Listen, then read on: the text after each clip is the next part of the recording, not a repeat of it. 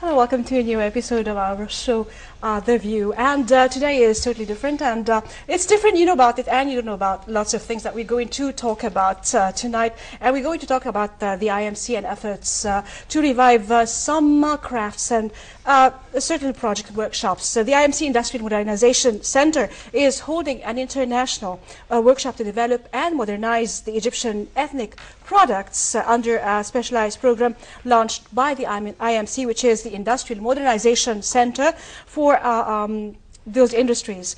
At the traditional craft center in Fustat, downtown Cairo, there is workshop, and it aims at producing a range of innovative products with high quality designs suitable for the tastes and standards of the global market. And we find out more from our guests, and we have tonight with us Ms. Lucia Cartini, Deputy Regional Director, UNIDO. Welcome. Thank you. Thank you very much for inviting me. You honor us here with your presence, and Mr. Adam Nadim, Executive Director of the IMC. Hello. Welcome, sir.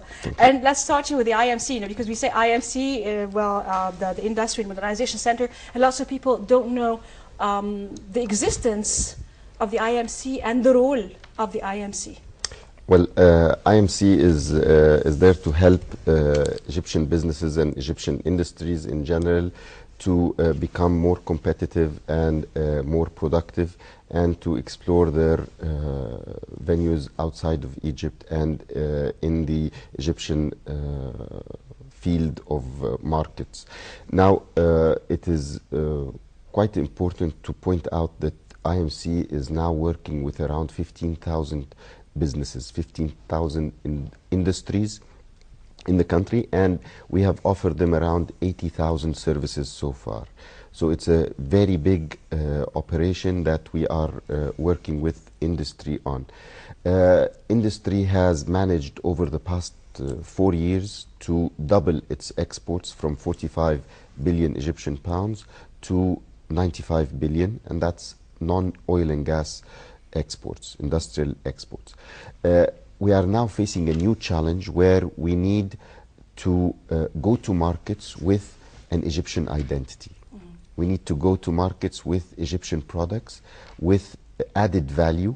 We don't just want to go to market with any product. We want to go with a high value product. We want to create jobs that are sustainable. We want to create jobs that are high value jobs, not just any other job. We don't want to go on in a competition with the rest of the world, the developing world, in a race towards poverty, where we are competing on who has the cheaper labor. So to give a better quality of life to Egyptian labor and to Egyptian companies and to Egyptian people, we have to engage them in a high value product. Engaging them in a high value product entails that they have to, we have to invest in the innovation and in the R&D of that product.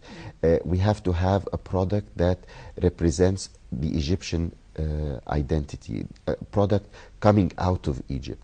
So it was not so far that we had to look.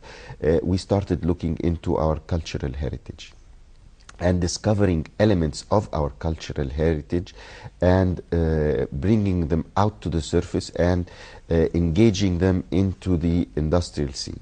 Now, this is a huge project we are working on. We call it the DEEP project, the Developing Ethnic Egyptian Products. And the slogan that goes with that is digging deep into our cultural heritage.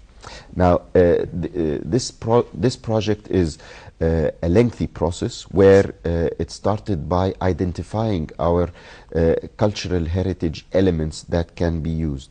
And we engaged with us academia and NGOs working in this field. The Folk Society for Traditional Arts and Crafts helped us in collecting, and they ran a study for us in collecting the Egyptian identity and the Egyptian arts and crafts in all the governorates of Cairo.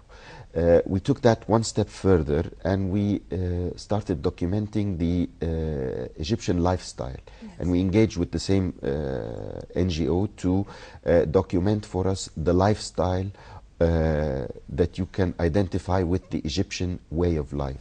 The Egyptian crafts, the Egyptian traditions in Siwa, in Sina, in Nubia, in the Delta, in Fayoum. And we brought all of these elements and motifs. Yes. And there is a huge photo gallery of that coming out in around 750 pictures, where we put all of that together to create a mood or a repertoire where designers can draw upon to design products with taking that in their background. So the product comes out with an Egyptian identity. It is not just any Egyptian other soul. product. Yes. Identity and Yes. soul. And Egyptian. once we have that, this product is unique in the world. It cannot, it is an Egyptian product. And then the next phase we are working on is protecting the intellectual property rights Yes. of these crafts, arts, traditions, material heritage, and also the new products that are developed as a result. So this is, in a nutshell, this is what we are doing. Next step is to take these products with the development we are working with them on to external markets, to taking them to international trade fairs in Italy, in France, in the US, in Canada.